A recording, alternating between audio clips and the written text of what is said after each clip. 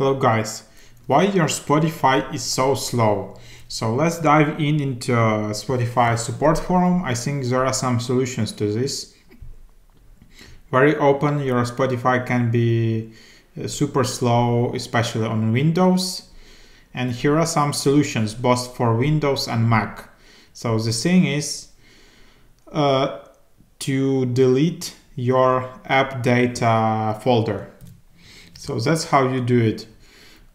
First of all, you need to, on Mac, to access hidden files. That's how you do it. Go to the caches folder and look for the com Spotify client folder.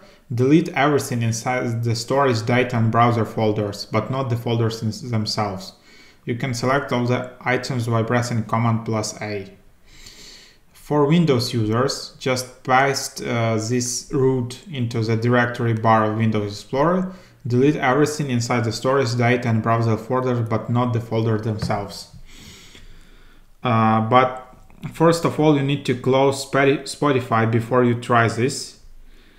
And the person says she didn't restart the machine after doing this, and it seemed to load a lot of quicker and opened links on Spotify. It usually took ages to load or not load them at all.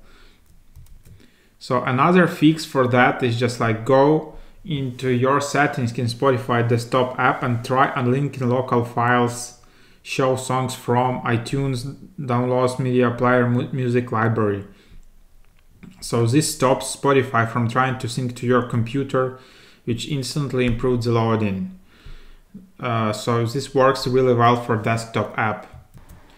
So here's what she's talking about. So you have in Spotify settings, you go here, you have a local files menu, and here you have these options to show songs from iTunes, download my music. You can even add another sources. So you just need to disable all of it, or you can just disable altogether show local files. Another popular solution on this forum is just to uncheck enable hardware acceleration on Windows. So you need to go to edit preferences, scroll to bottom, show advanced settings, scroll to bottom, and then uncheck enable hardware acceleration. So you can just Google how to do that on Windows. Yeah, but just keep this in mind. So you need to uncheck enable hardware acceleration.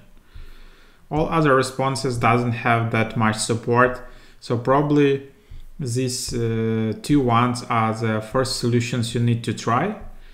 Yep, if you have another solutions, just leave them in the comment section below, and please subscribe to this channel for everyday software hacks and tips. Thanks for watching.